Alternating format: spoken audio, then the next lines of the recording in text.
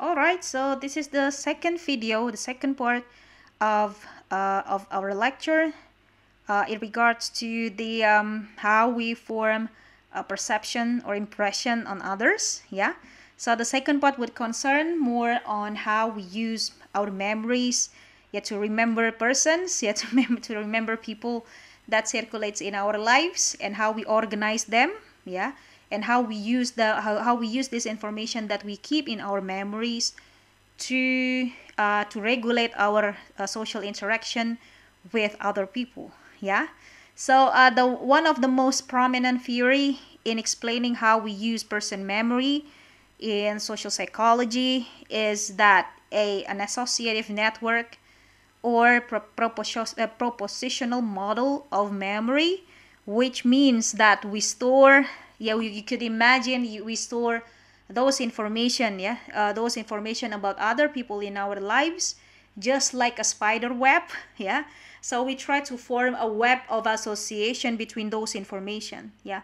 So we rarely keep an information about a person, an analog, as an object, yeah, but we try to keep that, we try to keep those memories about people by seeing them as a living object. Of course, that's a living object, so that we keep those information by assuming that those people in our lives has certain roles, or they has certain disposition of traits, for example, or their disposition to behave in certain ways. Yeah, so we don't keep a person, we don't keep our memories about person, but a person, by seeing them as a static object, but rather seeing them as an object, as a subject, yeah, as a subject that is doing something, that having certain characteristics or certain traits. Yeah, so that is why we call it also propositional model. Yeah, we keep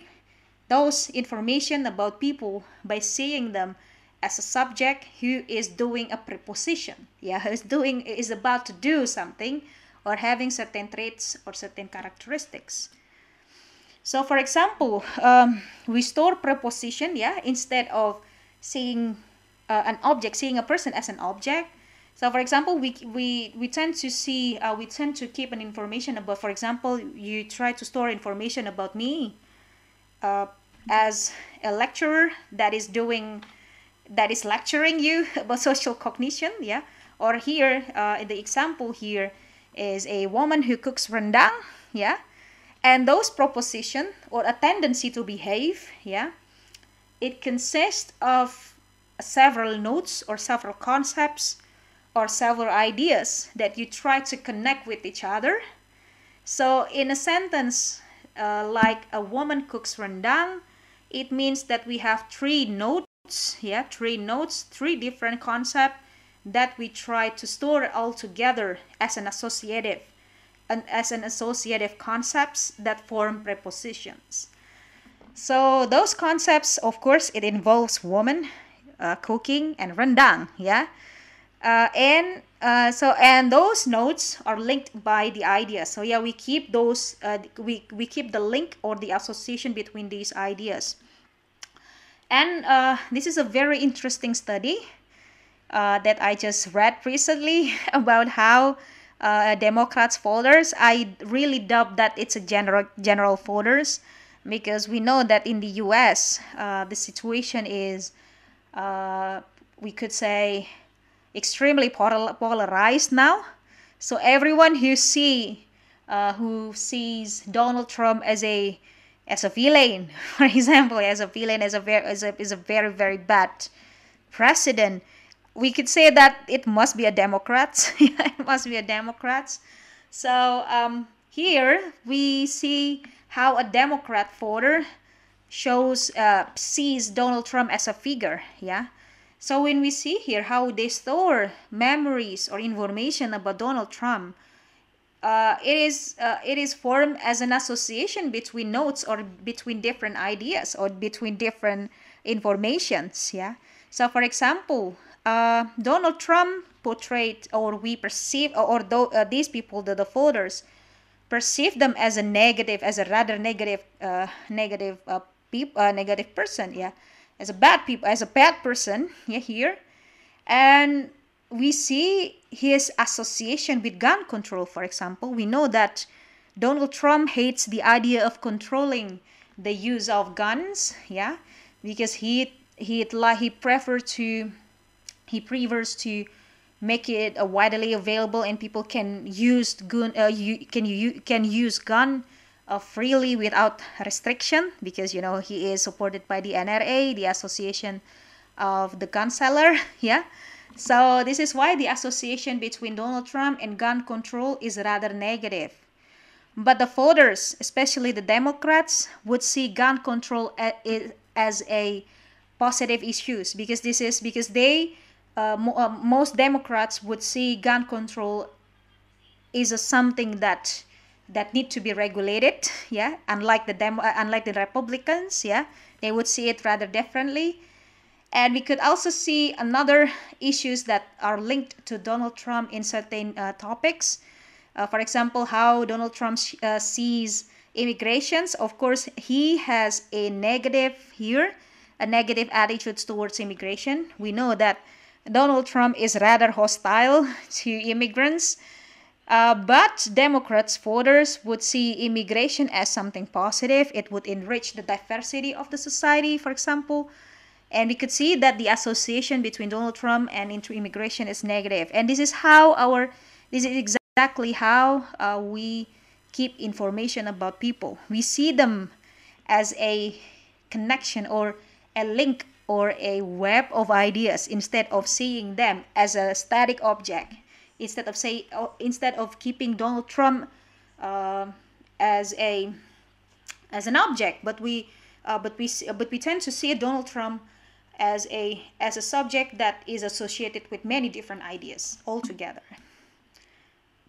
Yeah, so the links between these ideas, yeah, so these links between these ideas is extremely dynamic and could be activated by rehearsing. Yeah, so when a US voter try to seek information about Donald Trump in the newspaper or in other medias that is available to them, then it is easier for them to keep more information about Donald Trump. Yeah. So when we recall information, we think about that. Of course, the links becomes stronger. Yeah. And the more different links, yeah, to the specific idea, when we try to connect several concepts, so it is easier for us to keep the certain information about a person. But when the association is extremely weak and extremely different, for example, then it is more likely to be recalled. That is extremely interesting as well.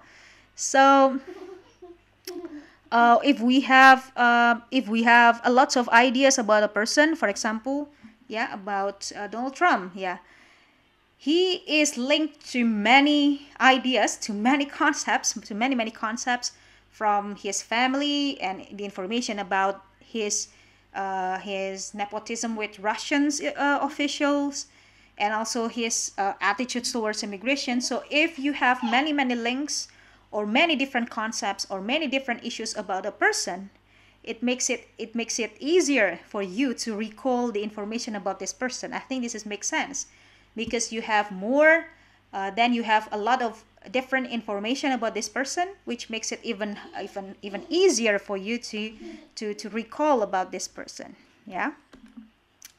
And the most interesting thing is that our brain hates uncertainty. Yeah, it's really hard. It's really hard for us to ignore information that is extremely inconsistent with about a person. Then, for example, if you really know your best friend, for example, yeah, you really know your best friend, and you know that your best friend is a really really good friend, is a faithful friend, but one day they betray you and it hurts you a lot. It makes it quite consistent. Yeah, their behavior is inconsistent with pre-existing information that you have kept in your cognition. And after the tragedy of being betrayed by them, it makes you harder. Yeah, it makes it harder for you to ignore that information. It would be harder for us to trust them anymore, because we tend to recall those inconsistent or incoherent information. Yeah, because you know that, because you usually think that your friend is a faithful friend, but one day they betray you and it makes you extremely disappointed with them. Then the next day it would be even hard for you to trust them, because the inconsistent information keep haunting you. Yeah, keep haunting you. It's really hard to ignore that. And we remember a people as a cluster of information. Yeah, so a cluster or a web of information that consists of different sets of concepts, including the traits, the behavior, and also the appearance. So for example, if you remember Donald Trump in your memory, yeah, then the concept also involves his traits, yeah, whether he is rather abusive, yeah, to his political opponents, or his behavior is his annoying behaviors, lying, publicly lying in a conference, in a press conference, or his appearance, his very odd hairstyle. Yeah, so we keep a combination in information that is combination of traits, behavior, and appearance, yeah, in our memory. But most likely we keep traits as main information about a person, and we store traits in a form of propositional form. For example, if you see myself, yeah, Bu Amel, as an unkind person, as an unfriendly person, uh, and it would be it traits, yeah, yeah, unfriendly is a trait, but it also involves an inference of a behavior of a situation. You would come to conclusion that I'm an unfriendly lecturer because of certain situation. Maybe in a classroom, when you approach me, then I don't, and I react hastily to your questions, for example, then your cognition would see me, would remember me as a unfriendly person. So it involves situation as well. Yeah, not only the trait itself, but also involves certain situation. And if you remember the theory that we have discussed in the last meeting, in the last week, that is stereotype contents model. So we keep traits of other people in a form of two huge category, two big category.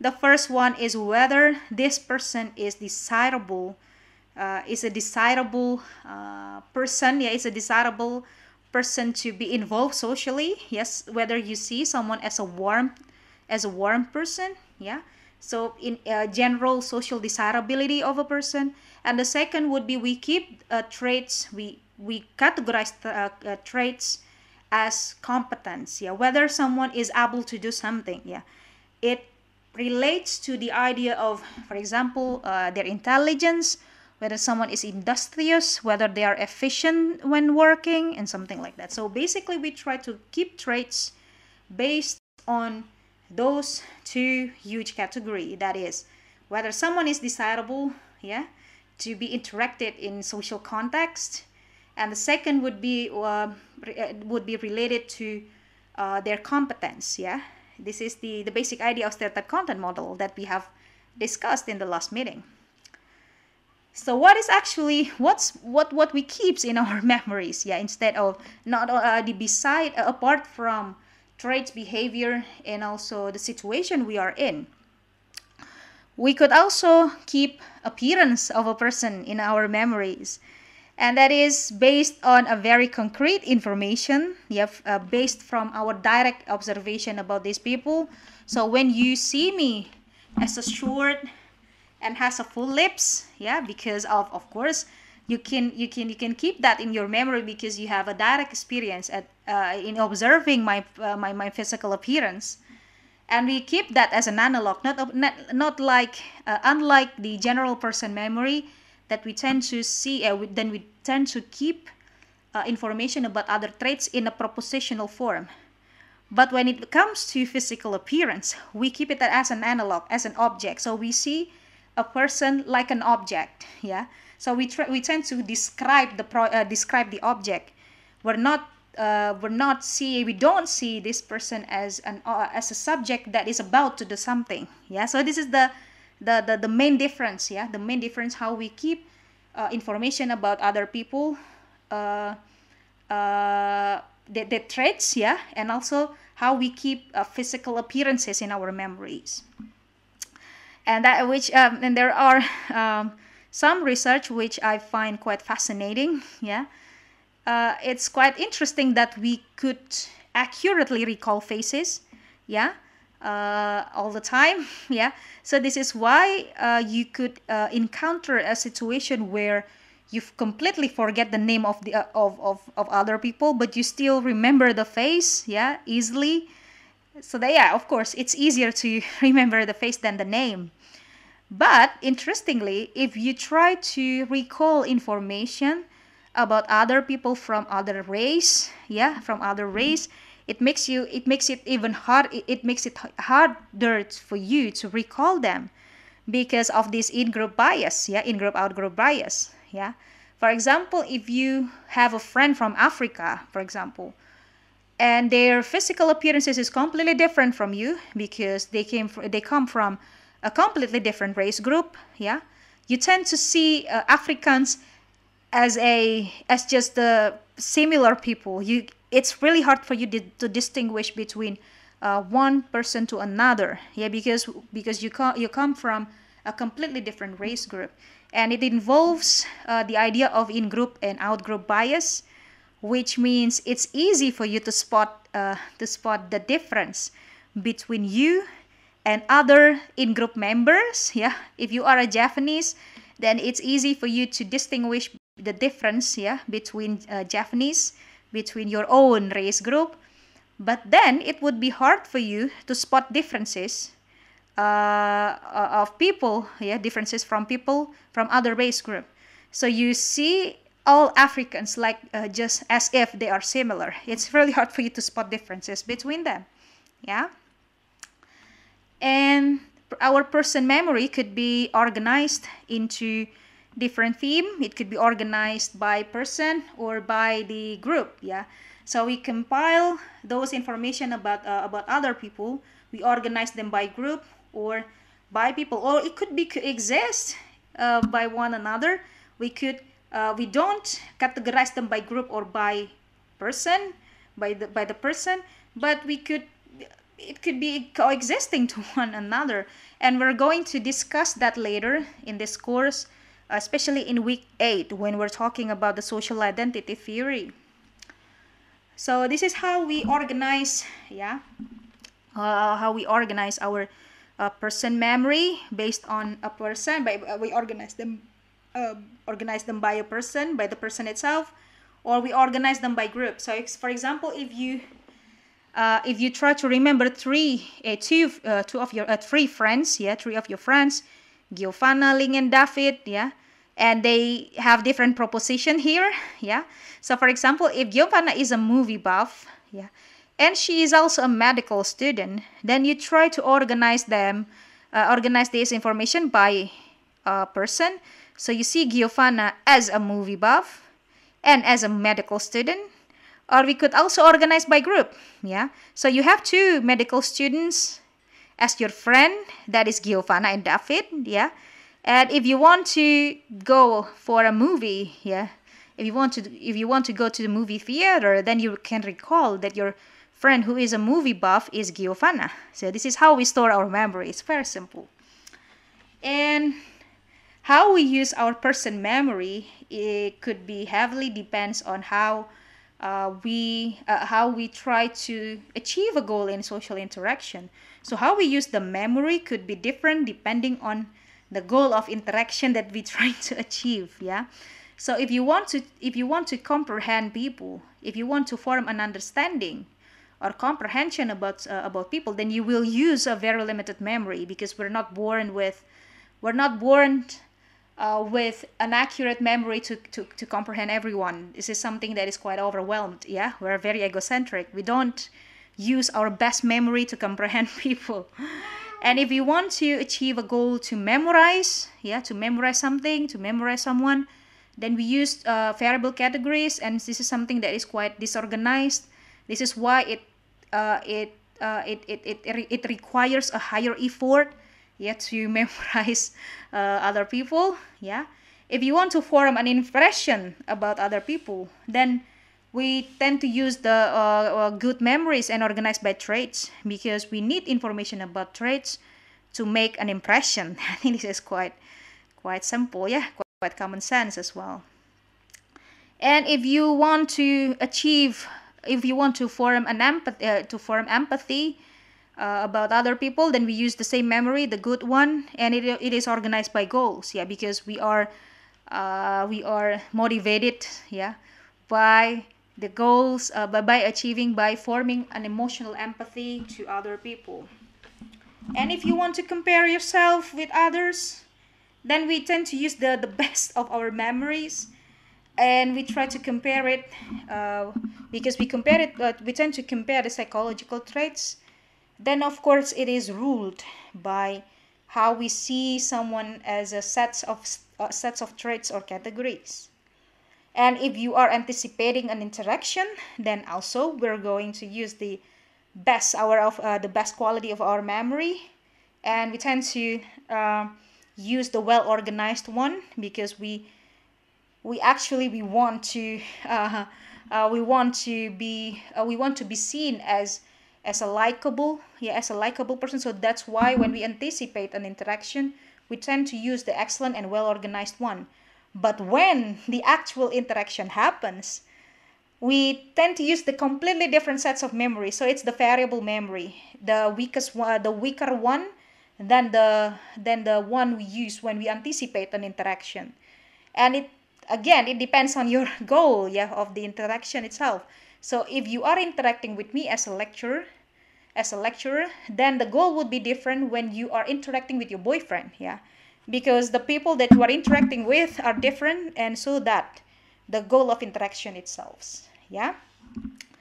And that would be the end of the second part of this lecture, and I'm going to proceed to the third video explaining about the social inference.